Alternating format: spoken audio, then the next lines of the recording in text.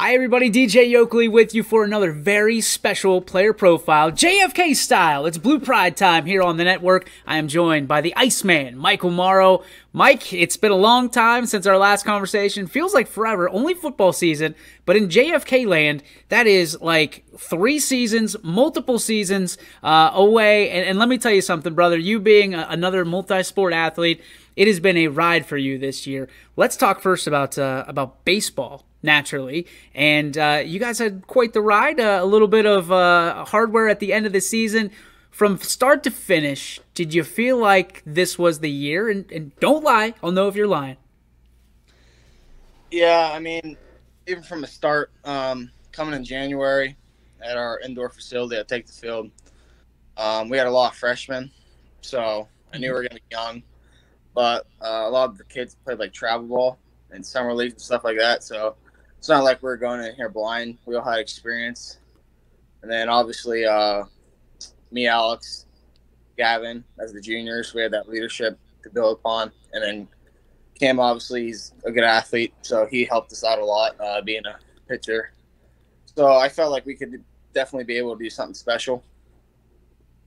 So when you look at it, I mean, you talked about January. When you're looking at yourself and 10 other guys and a first-year head coach and Coach Chimbati, do you sit there and go, okay, we can do something special here? Did you ever in the back of your mind think that you'd be raising the trophy as the state champion in D4? I mean, that's obviously always the goal. Never been done before, so there's always that question mark of if this team could do it, if they could do it, how. Especially with the first-year coaches, like little experience on that stage, but I think he did a pretty good job with Coach Carmen and Coach Pat along the way. We had that just great establishment of pitching throughout our entire year. And then the batch just came along and we all put it together. So talk to me about, I mean, there's got to be something that the 11 of you, almost all of you play another sport, at JFK. You almost have to with having, being one of the smaller schools in the entire state. When you look at this, did the run to state in football and then the run in basketball help you guys focus in on, listen, it's been one heck of a year. We've been in school since the jump.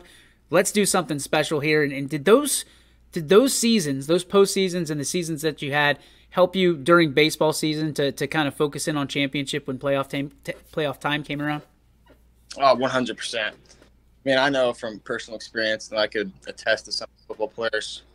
Once we obviously lost in that state championship, it left that bad taste in your mouth. So once we started nearing playoff season in baseball and getting there, we just didn't accept losing. So we just kept pushing, and we knew once we held that trophy up above our heads, it was going to be a good day.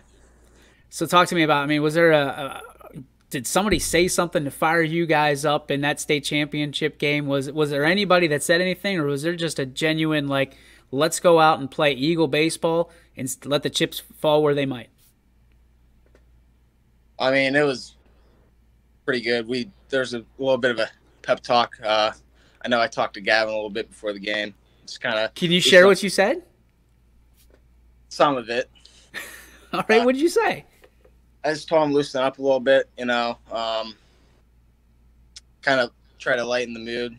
I was like, we lost 31-0 in football, so how bad could this get? But because he was starting on the bump. So I just want to try to calm the nerves down a little bit. I think it worked pretty well, but you have to talk to him about my effects and the speech I gave him. But yeah, don't worry, I will.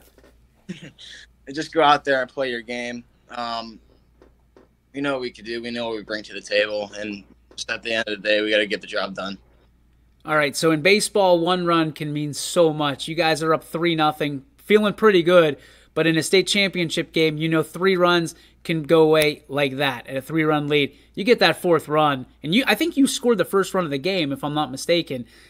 How good did it feel to get that 4th run? Did you feel comfortable, and did it feel like an eternity to get those final outs to finally raise that trophy? Oh, I started counting at the end. I told Alex, I'm like, 9 more outs till champs, and we just kind of continued from there. But yeah, once I hit him that 4th RBI, I'm like, all right, that's the nail in the coffin. They're not coming back from this. And then eventually they never did. I knew Gavin was going to hold up on the mound, and we weren't full. We weren't going to lose. So you got 11 guys, and I've heard it from everybody that said anything about your championship here, Mike. It's 11 guys. You did it with 11 guys, and 11 guys is all you needed. How special is that in the back of your mind to know that you and 10 brothers, and of course the coaching staff, that's all you needed. You just needed 2 guys on the bench to help you out, and maybe in the bullpen if necessary, to chart pitches or whatever. This team is close-knit from top to bottom. This is a close-knit school at Warren JFK. Do you feel fortunate that you only needed 11 guys to win a state championship? Oh, without a doubt. I mean, I don't know how many. They had like 40 kids or whatever. They had more on their bench than we had on our entire team. So to come out on top, a little quality over quantity, it just really shows what brothers can do together and how we can pull through even when times are tough. Dude, tell me when you realized this team had something special going. What part of the season was it when you finally said, hey, I think we got something here? I think when it really was that game when we beat Fort Laramie in the semifinals, because I think they're a pretty good ball club. I mean, we played Canfield, so we didn't beat them, obviously, but we saw like the competition we were going up against, and when that Fort Laramie team in, they did a pretty good job. But once we beat them, because they started piling runs on at the end there, and we just held our own, stayed strong, and we got the W. So I think that was really it when it sunk in. Like, all right, we have a serious chance of doing this thing. Okay, so you finally got to raise the trophy, right? And now you tomorrow, I think you turn your focus to football. You guys were this close last year, right? State runners up. How much does this help you realize how difficult it is to win a state championship? Everybody talks about it, this time of year, going into football. From your standpoint, after less than a week away, departed from raising that championship trophy, does it help you understand and your teammates understand how difficult it is to really win that game?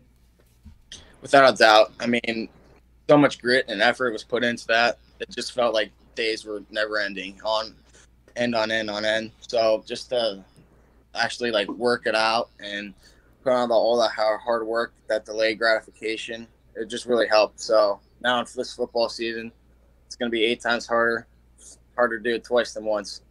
How do you flip that switch so quickly from one sport to another? You guys have to do it all the time. How do you do it personally? I mean, I'm always practicing. I want to be the best there is. I got to be the hardest worker no matter what. So it's just the mentality for me.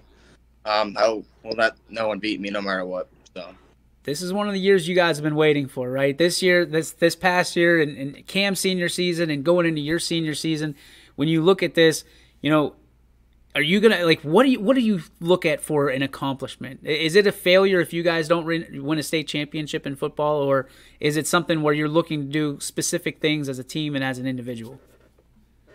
Obviously you got to set goals, but number one is always win it all. You can't get better than that. So in my eyes, I will settle for nothing less. As individuals, I think we all should set personal goals, not so much as a team, team goal as individuals, but I think it's always that important to try to compete with each other. So like the all county, all state stuff, try to compete and be the best. In your mind, is there anything better than winning that state championship so far in your athletic career? No way. It's just so, and not to bring up bad stuff, and naturally you guys had a great football year, but you said it, you finished just a little bit short. The bitter taste in your mouth, was it just as sweet to be on the other side as the bitterness that it was to be on the side that came up a little bit short? Maybe a little worse. I hate losing, but at the same time, I love me some winning. Be the best and know, we did it. We beat all of you. It's just great. So now it's just, I don't want to be content. I'm not satisfied yet. Yeah. So I got to go get one in football now. That a boy. All right, brother. The Iceman, little quick, let's do a little question and answer here. A little quick trigger, if you will. One thing that you would give up your state title for in baseball?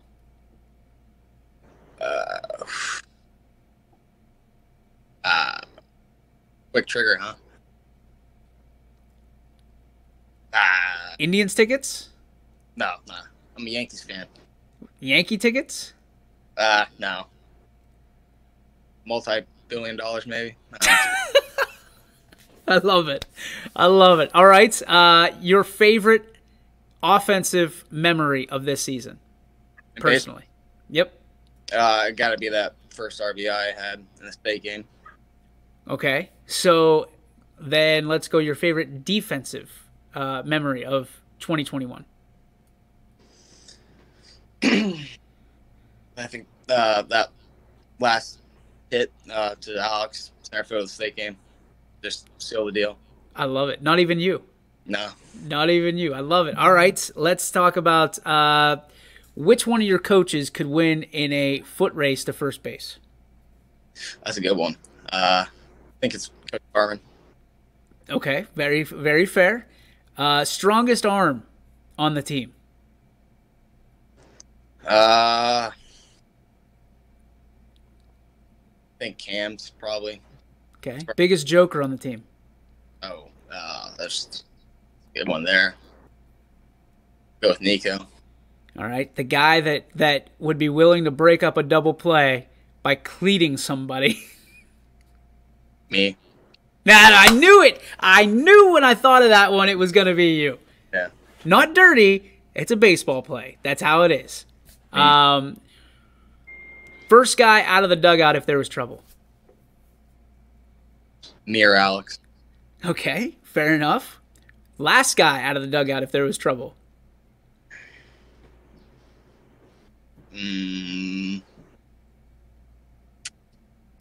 Jim. Okay. First person to cry after getting a beanball between the numbers. Condo. First person to stare down the pitcher after getting one between the numbers. I did that. Yeah, that was me. I knew it. I knew it again. I'm 2 for 2. Right between the 1 and the 6, and you stared him down. I did that at Beechwood. Yeah. Your role models. We've talked about it before. Enlighten me again. Enlighten everybody else. That's the first time meeting you. Your role model on the field for baseball would be who? I watched a bunch of different players get in the move. I watched Mike Trout, Bryce Harper, and Cal Ripken Jr. highlights for the pitching. Cal Ripken Jr. Yeah. Old school. I like it. A little stance after him a little bit. So I'm a big fan of the old games. All right, role models off the field. I think I know where you're going with this.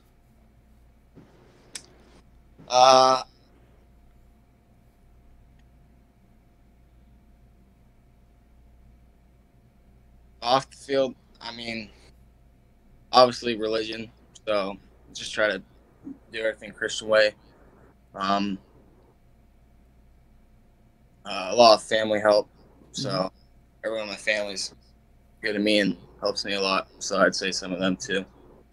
All right, you ready for the final question? I know you're a car guy, and I know what do you call your car? What's Caroline. Caroline. All right. So, would you give up your state championship or Caroline? You had to keep one and give one up. Little sore spot there. She's not exactly starting right now. So, sorry, buddy. I can't have a problem, so I'm giving up the car. You're giving up the car and keeping the state title. There he is, the Iceman himself, Michael Mauro, one of my favorites to interview, a strong supporter of the network. Your family loves YSN. I can't thank him enough for that. My brother, congratulations 100 times over. I'm super proud of you. We're all proud of you here. Congratulations to you and your teammates on a state championship, and go take one in football too. Absolutely. Thank you.